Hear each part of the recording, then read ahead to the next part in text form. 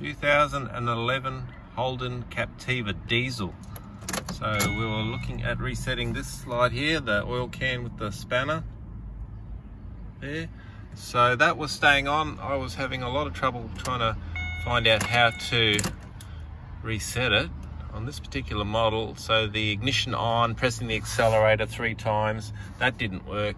Some have got some button that they press and do a procedure, that didn't work. I put in my scan tool, that also didn't have the facility to clear that light there. The only one that worked was I rang up another mechanic who did the last service up there, rang them up, and they went through a procedure where you take the key out and wait about a minute.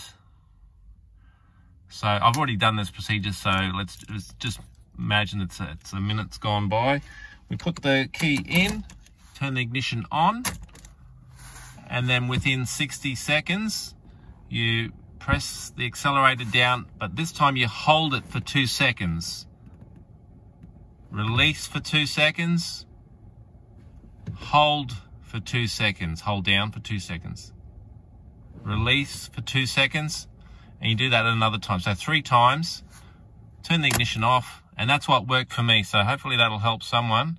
So basically just doing the similar thing with the ignition, with the key on, pressing accelerator 3 times, but you're just doing it slowly, like, you know. So yeah, that worked for me. So hopefully that helps someone out. Thank you. Bye.